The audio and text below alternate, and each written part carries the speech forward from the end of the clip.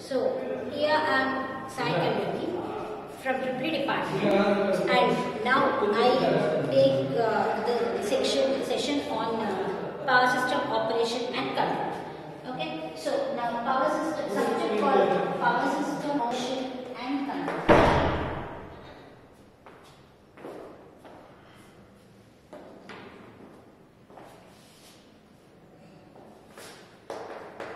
Power system operation and control.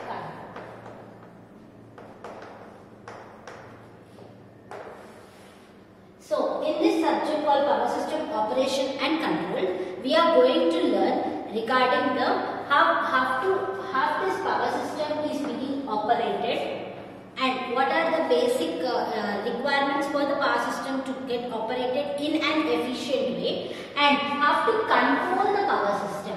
So the word called controlling the power system is nothing but optimally control the power system. Optimally control power system. So we all know our power system will be generating our electrical energy. So this electrical energy is going to be transmitted and distributed to the end user. But whenever this power system is going to be transmitted and distributed to the end user, there will be so many amount of losses that is being incurred in our power system. So these losses are to be minimized, and if these losses are not minimized, what happens to the electrical energy that is being generated is whatever the amount of electrical energy that is being generated is transmitted, but it will be with losses, or it will be with other harmonic conditions. It will be having some harmonics or sag or swell. So these kinds of power quality issues will be faced in our power system network whenever our network is having this kind of losses. If we are not taking proper care, so these type of power PQ issues, power quality issues may be created into our power system.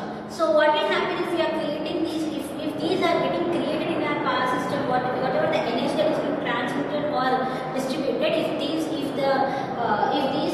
power quality issues are being created in our power system, is that we are at the end user will be at loss. Ultimately, they will blame the power system network generating station, like they have sent some losses losses in our power system. So to reduce these losses, this subject, power system operation and control subject, will be helping us out. So what is this optimally control the power system? As soon as one area in one concept in our power system operation and controlling our power system operation is by reducing these losses. That is first one area, and the other area where we can control our power system is the cost that is involved in the power system. Cost involved in power system. Either that may be in the generating side, or it may be in the transmitting end, or it may be at the distributing end, or it may be regarding the equipment that is being involved in our power system. So how to reduce the cost that is being optimally how we are reducing the cost in the power system is nothing but this power system operation and control.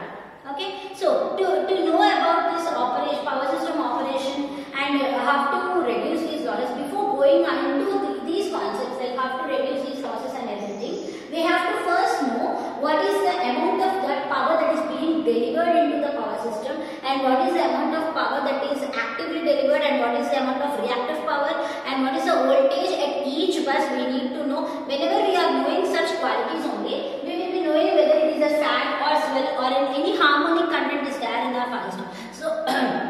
So we have to know the active power involved in the power system, as well as the reactive power involved in the power system, as well as the voltage present in the power system, as well as we need to know at which angle that power system is being the power is being delivered, is it equal to 0 degrees? 0 degrees is generally taken as reference. So from that 0 degrees to which angle our voltage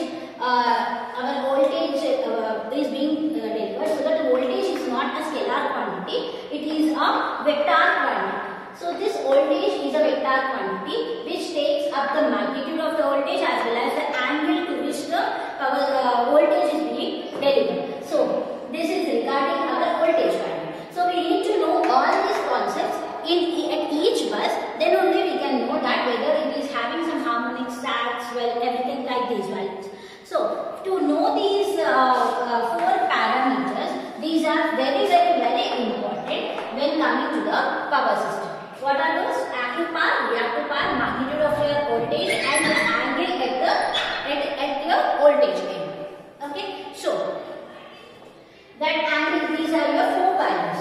So these 4 values can be analyzed by load flow analysis method. That means load flow analysis method. That means what is this load flow analysis is?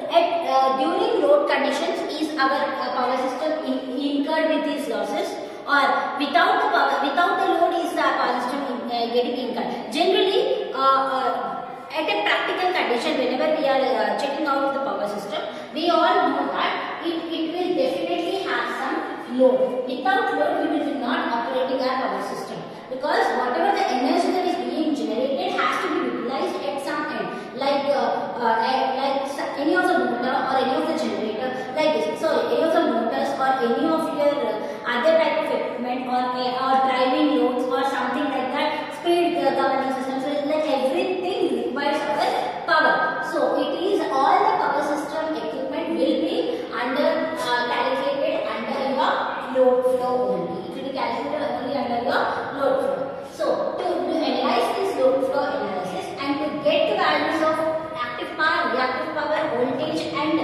angle of the voltage. So that method, or that there are 4 methods to get these. Firstly, we will be understanding load flow equations, which are called as SLFE equations. SLFE equations, load flow equations, or static load flow equations we call them. So using the static load flow equations and using the 4 methods called Gauss method, next Gauss-Seidel method,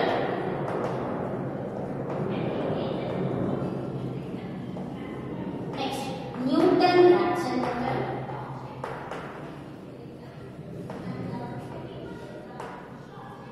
Newton-Raphson method. Next one is decoupled load flow method.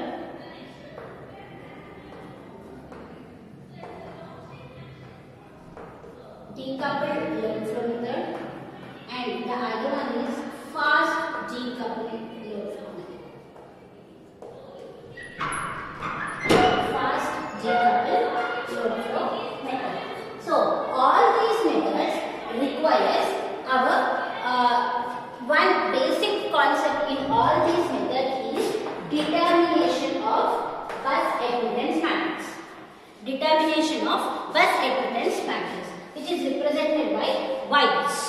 Okay, determination of bus admittance matrix represented by Y bus. And now how to generate this Y bus, or how to determine this Y bus, is by using 2 methods are there to determine the Y bus.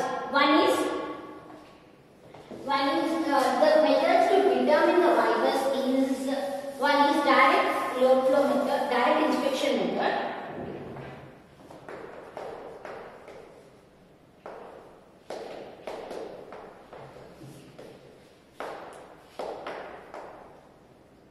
Methods to determine Y bus is, one is direct inspection method, other one is singular transformation method. Singular transformation method. So we need to know regarding these 2 methods for to determine your Y bus. One is direct inspection method, other is your singular transformation method, which will be further dealt in the further classes. But before understanding these two direct inspection method and singular transformation method, we need to know what is a primitive network, because this primitive network will be helpful in dealing out with the singular transformation method. Okay. Now, primitive network. A primitive network is a base network or a basic network which is used nothing but the interconnection of one or two elements, one or more elements. Interconnection is nothing is a primitive network. So this primitive network, as we are dealing with the power systems, it may be having impedance value, it may be having admittance value. So these primitive networks are of two forms. One is impedance form of the primitive network, and other one is admittance form of the primitive network. Because in a power system, we know that in the impedance network, we will be having R plus Jx, because every power system will be having resistor and reactor. Okay, and admittance network will be having conductance plus susceptance. Conductance plus susceptance. So it is any network will be having passive elements, will be generally composed of passive elements called resistor, reactor and capacitor. So this reactor and capacitor is nothing but reactance, and resistance is taken in form of R. So impedance value can be taken as R plus Jx. So your power system network will be having either in the form of impedance form or in the form of admittance form. So now let us understand the impedance basic. First we will be knowing what is an impedance form of the network. So that impedance form, let me draw a circuit and explain the impedance form of the network clearly. Just take this, analyze this circuit.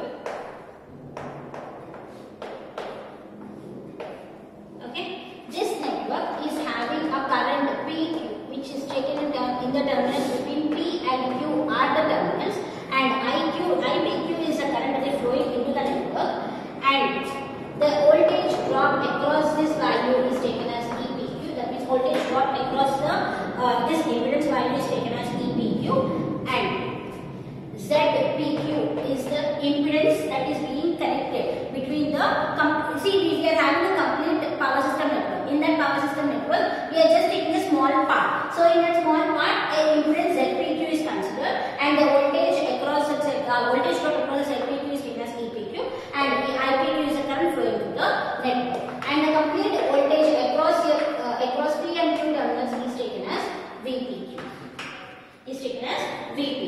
Now, applying KVL to this terms of the terminals of the network. So if we are applying, we applying KVL, we get EPQ plus IPQ ZPQ is equals to VPQ. Now simplifying, taking the voltage terms to one side, EPQ plus VPQ is equals to IPQ into Z. So these are the voltage terms, which I can write the complete voltage terms as these PQ. See, we are having a single bus. If we are taking a number of buses, then we can write the representation of the number of buses in terms of a matrix.